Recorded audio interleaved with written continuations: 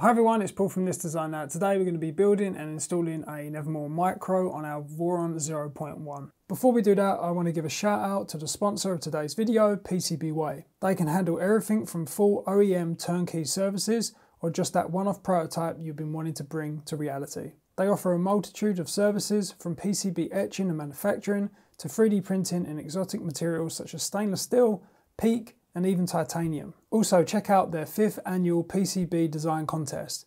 There are thousands of dollars in cash prizes up for grabs and many runner-up goodies to win as well.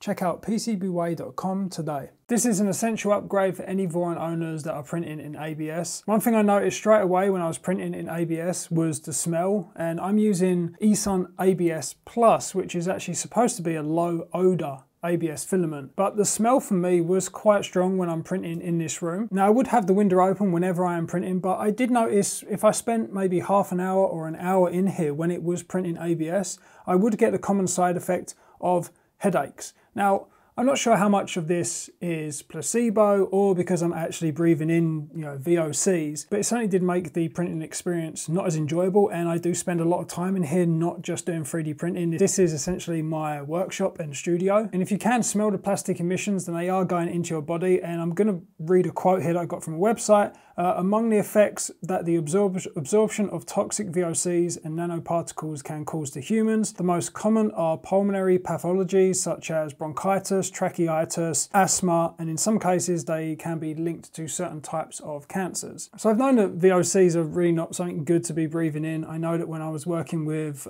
polyester resins, getting a very good face mask that seals and does filter out VOCs is really, really important. I knew that this was something that I wanted to fix straight away. The Nevermore air filter system uses carbon pellets, which are used to adsorb and not to get confused with absorb, and I did have to Google the difference between these two things. So to save you a Google search, I'm going to read it out for you. So to adsorb is to accumulate the particles onto a substance surface, and to absorb is to accumulate the particles throughout the substance. So carbon pellets are a great way to adsorb VOCs because one, carbon is essentially it acts like a sticky material to VOCs, and also the carbon has a huge amount of pores in it, which increases the surface area. And as you remember, to adsorb is to accumulate things on a particle surface. The air will circulate within this chamber, it will be sucked in through the fan, it will be pushed up out through the pellets, and as the air passes through those pellets,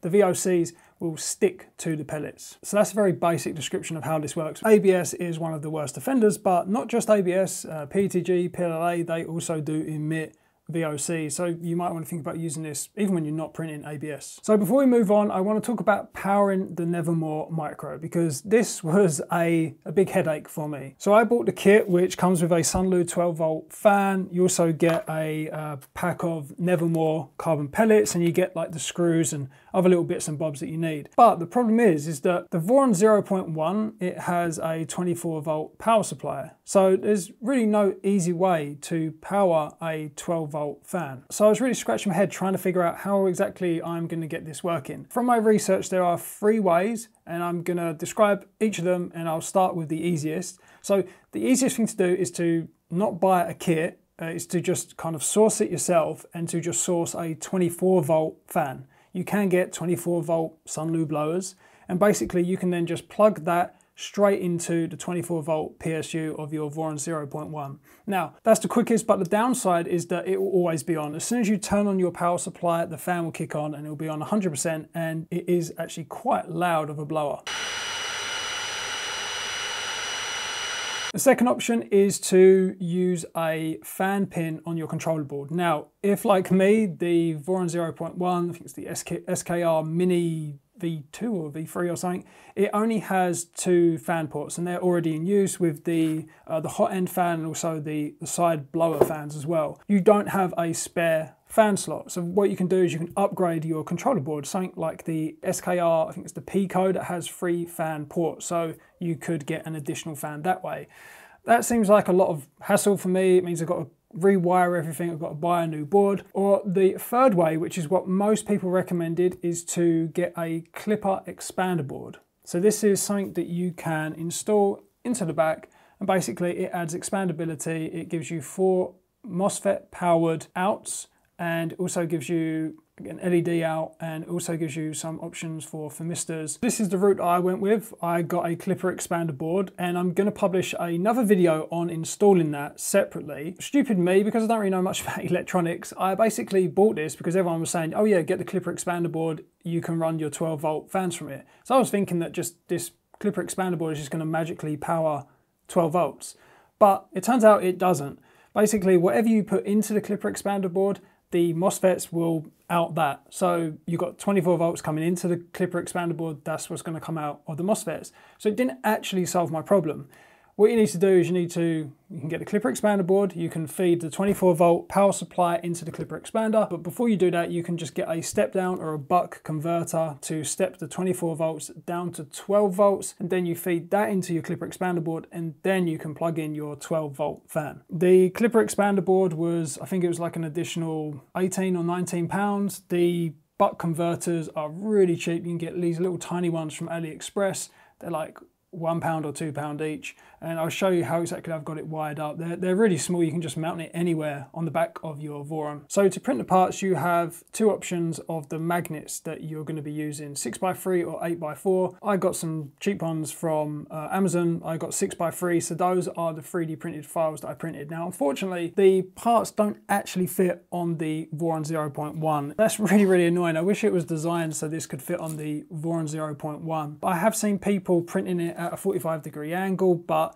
honestly, you've got so many tiny little lines here and retractions. I just ended up printing it on my i3 Mega in PETG. Yeah, this print doesn't look very good. I'm so used to the high quality print results of the Voron 0.1. When I printed it on the i3 Mega, I did notice that, yeah, I was getting these blobs and I was getting lots of burnt filament incorporated into my prints. Turns out I did actually have an oozing problem with my i3 Mega hot end, and I fixed this in a previous video that I will put at the top here so you can see that. But yeah, I printed it in PETG. The mounting brackets I printed in ABS on the Voron because they are smaller. So let's show you how I put this thing together. First, you need to take apart your blower fan. I pried it open and then I used some plier cutters to chop off the plastic casing. You'll be left with just the fan, and the bottom casing needs to be roughly the same diameter as the fan. The magnets should push fit into the holes. I'm using 6x3 magnets. Just a dab of super glue in each hole will keep the magnets in place. I used the magnet stack to push it into the hole, and then I slide the magnets off, and this will stop the magnet you just pushed in from being pulled out again. Next, I'm installing the threaded inserts. Now it's time to install the fan. There is a small hole for the wires to feed through, and all you do is dab a little bit of super glue to fix the fan onto the Nevermore case. Before you push it down and set the glue, make sure that the fan can rotate freely. It is a little bit of a tight squeeze in that center section there. Next, I fitted the mounting brackets and installed the lid. And you can see how it works. The magnets hold the two parts together, and the top section can be filled with the carbon pellets.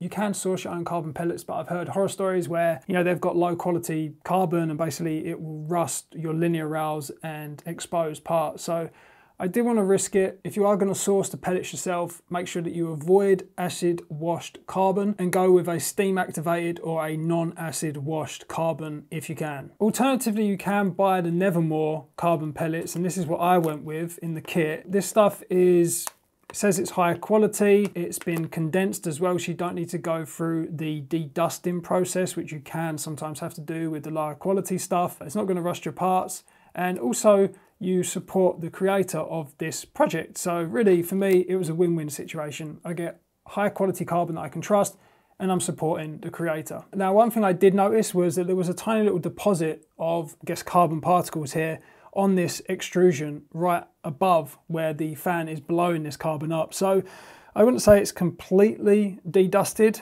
but yeah, it doesn't seem like any more has actually built up. It's maybe just some leftover dust onto this extrusion here. Now, one of the design flaws that I hate about the Voron is that you cannot add nuts into the extrusion once you have installed it. If you want to add any sort of nut, you basically got to take apart the frame. It's really stupid in terms of a design decision. So I didn't want to take apart the frame. So what I did is I actually filed down an M3 nut. I filed down opposite sides of it, just enough so it would drop in, and it works fine for this application. The Nevermore is very light. I wouldn't use this for maybe structural parts because it is really only gripping onto a tiny bit of a filed down nut, but it does the job for this, definitely. As I said, I'm going to be posting a separate video for the clipper expander board installation, but basically all I did is I run the 2 fan cables, the red and black. I just added on some extra cable length so it could reach the clipper expander, and then I just crimped some ferrules onto the end so they would plug into the MOSFET outputs there. With the expander board, you get direct control within the main cell dashboard. Also, you can add G-code to stop and start the Nevermore fan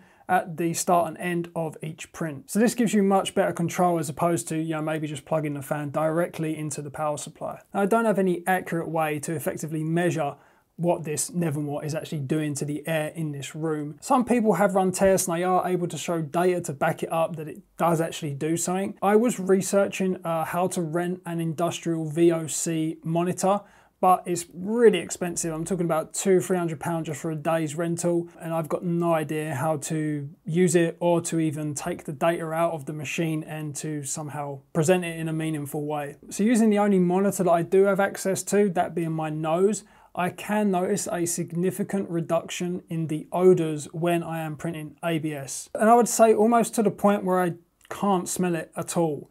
There is a very, very big difference when you've got it on and when you haven't got it on. So yes, it definitely does cut down the odors.